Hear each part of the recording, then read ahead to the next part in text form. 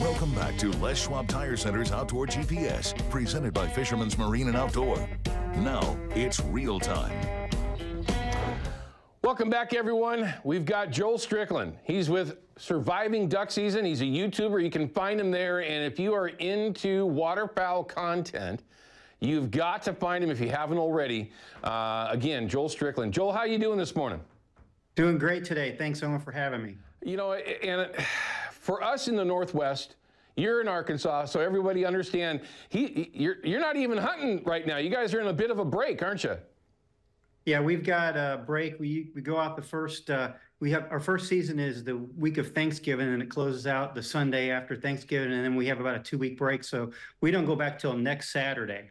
Yeah, very interesting on how everything is run around the country, everyone. We have it kind of good here in the Northwest, 107-day seasons, 7 bird bag limits for ducks. And we don't even want to talk about goose hunting over here because our goose hunting over here is a nightmare. We got millions of them. They just don't let us chase them in a lot of places, which is crazy all by itself, Joel. But yeah, it's very interesting how based on different regions throughout the country, we do things differently when we're trying to go after mallards or ducks in general, geese for that matter. So there's very little comparison between how, or maybe the style that you like to use in Arkansas as to what we might do up here in the Northwest. Is that an accurate statement? Yeah, a lot of people say, well, a duck is a duck, a mallard duck or, pick your species. They're all the same anywhere you hunt. And while they may look the same, we tend to change up our tactics based on the time of the season that it is, the time of the migration, the weather, and then, the location, because a duck will respond to things differently based on what he's doing at that time of the season. So, yeah, I've had the opportunity of hunting all over North America, and I really enjoy getting to see how the locals do it.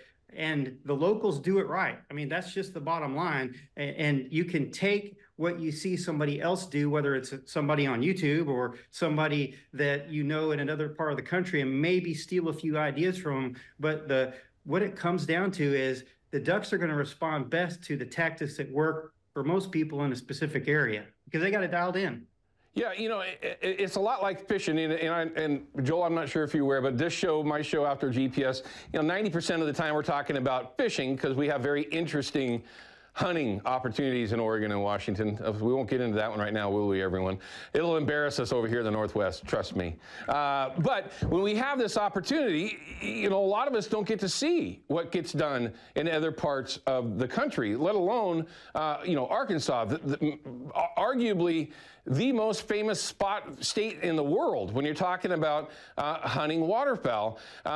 So is it another safe statement to say that if I came down, which I'm hoping to do, not hoping, I am, in January with the folks from High and Dry to come meet Joel in person at his place right there, Lost Break Duck Club. I get to try something and see something that I've never done before.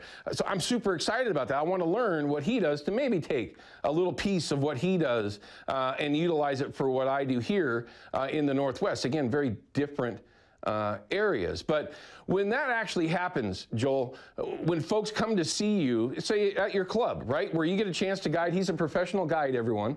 Quick side note, man, I got to throw it out there. Do you spend any time on public land? Not much. I don't have time because I'm taking people out every day of duck season. Yeah, you know what? I just love that. And that's one of the reasons why I really gravitated to your videos, because you keep things so honest and legit at what it is that you do educational wise. And again, going back to what I was saying there, everyone, I want to be able to learn what he does there and maybe take a piece of that and use it here, vice versa, right? But have you ever been up here in the Northwest, Joel? I've hunted waterfowl in Washington and Idaho. I haven't duck hunted in Oregon. I have done some big game hunting in Oregon, but I haven't waterfowl hunted out there yet, and I'd love to do so. It sucks. It's terrible. We don't want to, everyone out there, you don't want to come to the Pacific Flyway. It's no good.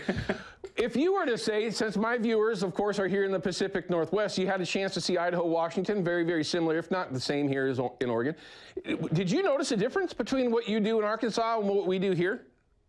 Yeah, I mean, of course, the pressure that y'all have is not anywhere close to what we have, is in Arkansas. I mean, it's just, and thus y'all have a longer season, you have a higher bag limit. And so that's incredible. I mean, I think that's awesome. I feel like I'm outlawing when I come out there to be able to shoot 7 ducks in one day. I mean, that's like crazy to me. I get it. But I mean, the places that I've been to, the guys have their places dialed in. It's mostly been public hunting. Private hunting. I've hunted a little bit public, but most of it's been private hunting. And the guys have it dialed in. Their places on the X, and the ducks, they come in.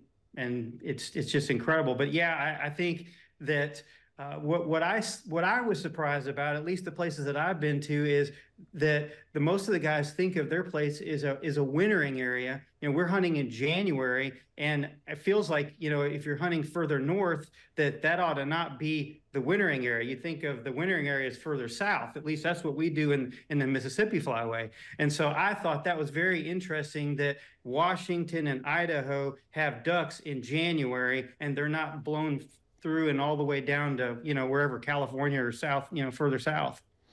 That's a great observation. I mean, quite honestly, the only reason why that actually happens here is we got a lot of food. I mean, and the way the weather patterns are, it takes a pretty significant amount of cold, snow, ice, whatever, for a handful of days to really panic them, get them out of here because they've got enough food to get by. Now, there's a lot of different reasons for that. You and I were talking yesterday about the show, what we might cover, and you brought up a really interesting point about calls, right? That 9 out of 10 of us are using a mallard call 99% of the time.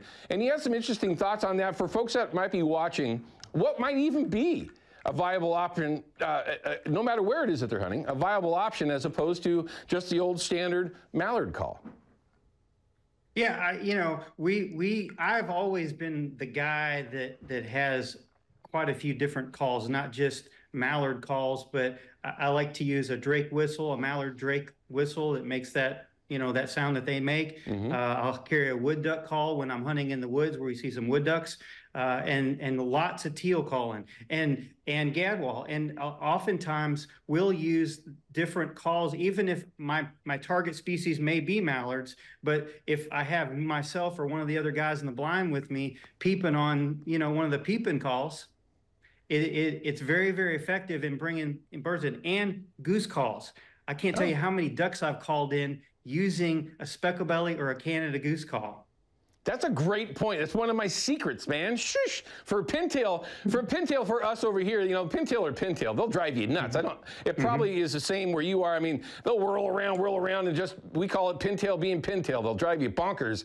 But they relate to geese so often that it does work a lot. Not always. It does work a lot to use your Canada call. And we have a lot of cacklers over here, so we might do a cackler call or whatever, just to kind of trip their trigger, right, to get their attention, as opposed to just a mallard call that they might be hearing from somebody within 100 yards in any direction. I mean, it does make sense.